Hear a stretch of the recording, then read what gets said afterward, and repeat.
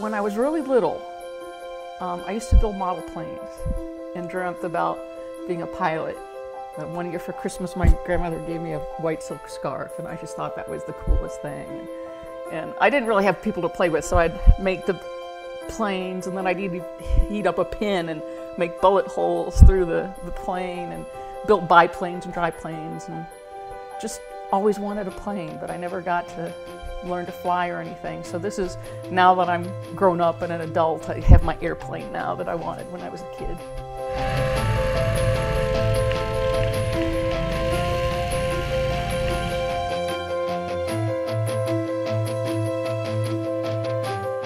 Well, Paul gets every car magazine imaginable.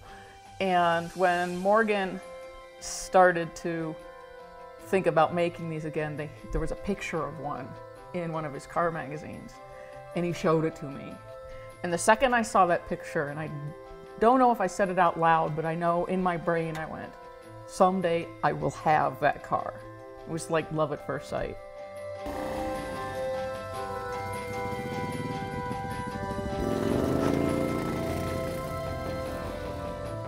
And we were coming home from the auto show, and the dealer wasn't that far, right? So we stopped by the dealer, and it was snowy and everything, but they actually had two Morgans there. And then we went back and we were talking to the salesman. Then it was funny because we was talking, and then Paul goes, "Molly, are you buying a car?" Because it was like, I knew. I was like, well, I might as well save myself a trip back to the dealer. So I ordered it right then and there.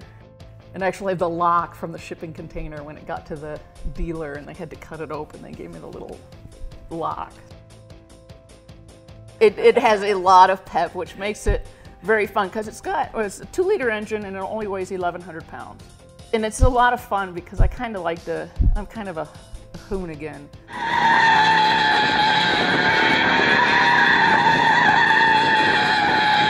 Red lights are fun because you take off and the back always breaks loose a little bit and slides, and you go.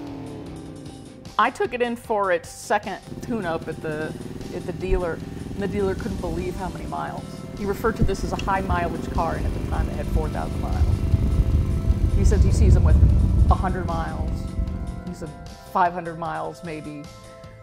Yeah, I'm proud of the fact that I drive it. I mean, I bought it to drive it. I brought it to have fun, so.